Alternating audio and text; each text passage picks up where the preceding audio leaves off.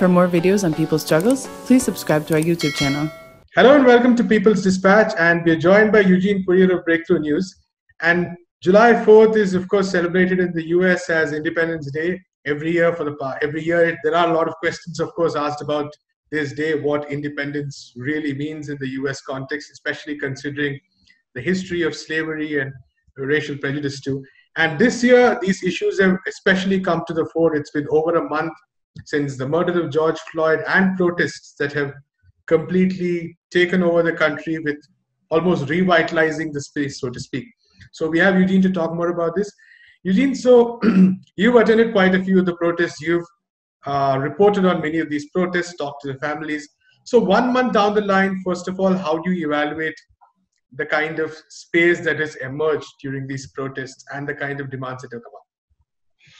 Well, first and foremost, very happy to be here. And, I think that what I have seen has been, remarkable. I think that this is the most profound, at least sort of street-based, movement-based uprising of people for certainly the last 2 decades. I mean, certainly it has echoes in Occupy. It has echoes in the first Black Lives Matter upsurge in 2014 after the murder of Michael Brown. We saw the massive movement of immigrants in this country in 2006. So it's not totally unprecedented, but when I think of any of those particular movements, none of them had the same level of penetration into society. I mean, we have seen these, and it's fallen a little bit out of the news now because the news is only wants to cover it if something burns down. But, every single day here in the United States, in many cities, there are still many large demonstrations going on. And we've seen, every elite institution, from corporations to the, certain levels of government, the whole gamut, colleges, universities, all try to take mainly symbolic action, most of it completely meaningless, just attempting to act like they care. But just the fact that pretty much every institution in society has to seem and feel, even the Republicans who are trying to obviously destroy this movement are still trying to talk out of both sides of their mouth. There's no one who wants to be completely unidentified with the movement. And what we've seen from the point of view of the polling is more white people in America than ever are sympathizing with the struggle of Black people and recognizing the existence of racism, certainly in prisons and police, but obviously in the context of the COVID-19 crisis in society more broadly. So, I mean, this is really, it's maybe as much a tectonic plate shift as a volcano. It's a little bit of both, but it really is remarkable. Right. And like you mentioned, one of the key aspects has been, of course, the demand to defund the police. And the last time we had this conversation, you did identify some of the issues around this demand as well as some of the possibilities. And we see that, for instance, in the New York police budget, I understand that there are many discussions going around on this in many other cities as well. So right now, what exactly is the status of that demand in most cities, especially when the protesters are concerned? I think that it has, again, at the superficial level, been accepted by many officials here in the country on the local level where the biggest protests have been. New York, they allegedly cut $1 billion out of the context. The overall budget in New York is $88 billion out of several $billion for the NYPD alone. But it really is a smokescreen. Some of that was just moving programs from, one department to another, so it goes off the police budget line. And so I think what we're seeing is there's not a lot of commitment from any of these officials to actually doing anything to change the nature of the police, but they're trying to do whatever they can to make it seem like they are directing money away from the police and into more social programs. They did some of the money that was sort of moved around in a shell game is being redistributed here in New York to some public housing. But then on the same token, they're doubly cutting, not double, but I mean, they're massively cutting the funding for affordable housing. Tens of thousands, as many as 21,000 units for working class people going to be lost. So, it's a double-edged sword. Certainly we saw Los Angeles similar. They cut about $150 million, which meant that they ultimately are going to lose 200 police officers, but they're still going to have 9,700 as opposed to 9,900. So it's not a huge change in terms of the overall role of the LAPD. Of course, doesn't touch the LA Sheriff's Department. Minneapolis is trying to push forward with a plan that would replace the police department with a police department with another name and fewer officers and more civilians. So, I mean, we're seeing so things are happening, but they're happening still at the level of the officials being unwilling to grapple with the true central role of policing in society, the unwillingness to depart from the idea that the police are the solution to any social problem. I mean, really, the police in America, they don't solve any crimes. I mean, it's really just like a containing and a regulating of certain behavior in certain neighborhoods. It really is not related to crime.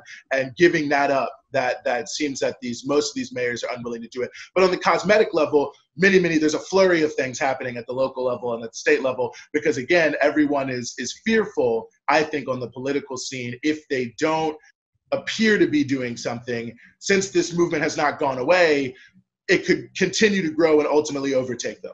Right. So you look at some of these aspects in an article you've recently written called From Rebellion to Revolution, and that kind of seeks to ground some of these demands in the context, of course, the history and origin of the police on the one hand, but also the kind of demands that are coming out of the movement right now.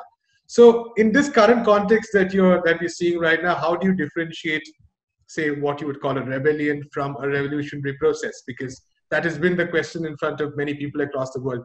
What is the next stage, or what is the process involved here? I think that's a great question. And the way I approached it in the piece, which you can find at liberationnews.org, is, I think rebellions are things we separate usually because they celebrate because they didn't win, while revolutions succeeded. And the example I give is, we revere Nat Turner's rebellion in the United States, the slave rebellion, Denmark Vesey, all of the great heroes of the slave rebellions of the Americas, but we only call one of them a revolution. That's the Haitian Revolution. And we call it a revolution because they completely overturned the system that ran their society and put a different one in place. And so on a moral plane, we don't separate Dessalines or Nat Turner in any way, shape, or form. They're pantheons and the heroes of slaves who rose up in the Americas for freedom. But we make a clear distinction between Nat Turner's rebellion or revolt and the Haitian slave revolution. And I think that's how we have to look at it now. Like, we're in certainly a rebellion stage in the United States, I think. I mean, obviously this is broad, it's societal. I think, as I said earlier, just the response that it's gotten shows that this is shaking society in a way that it at least is raising the question of changing everything. Like the slave revolts, they didn't necessarily all win, but they certainly, every time one happened, it raised the question, and also in the immediate aftermath, of what was really going to happen. Everything could potentially change depending on what goes on. Right. And I think that's where we are. But how do we really address this issue? And it's tricky because the police, the state, as it were, like the police are the final analysis of the state. And, the government, our capitalist societies exist based around the law, right? Like that's what governs what goes on. And the legitimacy of the system, even if people hate it, is basically reflected by the fact people more or less follow the law. And so ultimately the police are the final instrument that says, well, if you don't follow the law, there will be consequences. And I think that process of policing is then so layered over top of the history of racism, the use of the police for class oppression. I mean, the police in America are basically a product of two things. Slaves in urban areas that were living in their own neighborhoods, so people thought they were uncontrollable in cities like Charleston, so they formed the first real police department, the Charleston City Guards, and big northeastern cities with the rise of the factory system and immigrants coming from other countries and them saying that these are ungovernable, uncouth people who must be controlled with the force of the police. Right. And so so when you look at the role of the police, it's not just the issue of any other reform. I mean, it's not just the minimum wage, which obviously, you can change the minimum wage and it won't matter for the capitalists at all. But to drastically change the role of the police is to ultimately talk about drastically changing the role of, like, what are the rules and what are the consequences? Like, I think what people are saying on the street now is a lot of the things that are affecting communities are social problems that are rooted in capitalist exploitation and shouldn't be dealt with by the police. And so ultimately, when you're talking about that kind of shift, you're talking about a complete transformation of how resources are used, how structures are put together, and basically just the way everything's approached. So I think it cuts, even though it seems like a narrow issue, it cuts to the core of what kind of society are we going to have. A capitalist one that's profit over people, that has one set of consequences and rules, or a pro-people, people over profits, that's going to have a total different system of incentives and disincentives and how the society is run. And I think that that question really hits at revolution. And I think that's what is happening in this moment, because people keep asking, it's been 400 years since Black people were brought to this country. How are we still talking about this? What can we do? And the normal liberal solutions, I think, for many millions, even many people who would like for those to work, it just seems like it's not. And it's raising this new question. And that's what I really wanted to put on the table is, what does it take to actually solve these problems, not just put a Band-Aid over them? Absolutely. And on a connected note, you're also associated with the Party for Socialism and Liberation. And I understand that there are major protests planned tomorrow, also over the weekend, raising key questions about freedom itself, like we discussed at the beginning. So could you, one, talk about what these protests are centered on, and two, also talk about the idea and the practice of class politics at this point stage in the movement itself? Well, I think this weekend obviously is July 4th, and it's an interesting thing. When the first July 4th happened, many people don't know this, it was actually around the same time of the largest slave revolt in the history of the United States, and that was the 20,000 African Americans who fought on the side of the British against their slave masters, who were the so-called patriots here in the American Revolutionary War. Unknown history, very interesting history. The vast majority of Blacks fought on the side of the British because they offered them freedom. Obviously, the British were terrible in every possible way, but these slaves were using whatever lever they had to try to free themselves and push themselves forward. It's a very interesting story. Gerald Horne, great author, gets very into this and the connection between the rise of colonialism in India and the slave revolts in America, very close. But anyway, not to get aside. So July 4th is an interesting date this year because I think to make that connection, because more than ever, you have the sort of patriotism of the country in question. And I think going back to that foundational piece, so in New York, the PSL, along with about a dozen other organizations,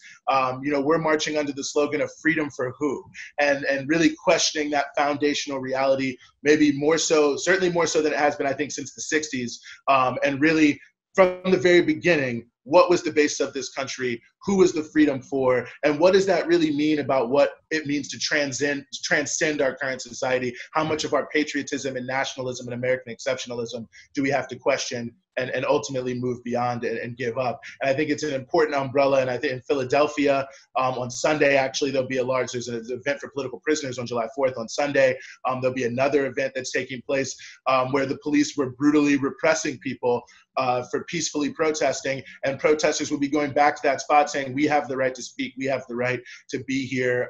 There's car caravan protests happening in Denver. I've heard it could be huge around the issue of the murder of Elijah McClain and others that we've heard about recently, many killings, especially not just in the Black community, the Mexican American community and Chicano community in Denver.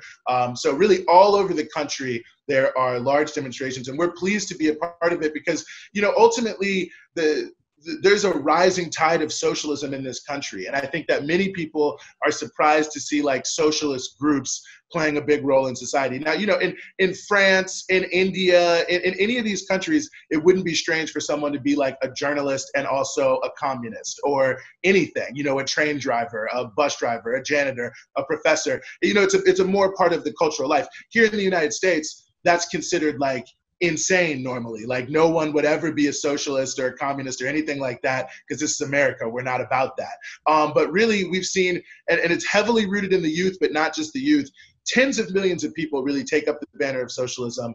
This movement in the streets around Black lives has been infused from top to bottom in anti-capitalist rhetoric. You can't go to one of these demonstrations and not hear someone just railing against the capitalist system very righteously. And I think we're seeing socialist organizations start to rise more prominently. Obviously I'm a part of the Party for Socialism and Liberation, as you mentioned. There's the Democratic Socialists of America. In Seattle, there's a Socialist Council member, Shama Sawant, and that's almost unheard of for there to be a socialist elected official in the United States. And we're seeing, I would say everyone who is flying the red flag, as if it were, is seeing a new renewed interest because more and more people are recognizing that the climate, the inequality, the poverty, the wars, that all of this it's intrinsic, it's systemic, and that it's not unreasonable to start questioning capitalism and looking beyond it. And Bernie Sanders is maybe the palest echo of some of the most radical edge of that, but it's a way for people, I think, looking around the world to see, like, this is not a small phenomenon. He's not a flash in the pan. There really are millions of people here in the US that are starting to say, we got to start to look at this thing from top to bottom. Thank you so much, Eugene, for talking to us. Oh, my pleasure. That's all we have time for today. Keep watching People's Dispatch. Que cantar, que vamos a triunfar.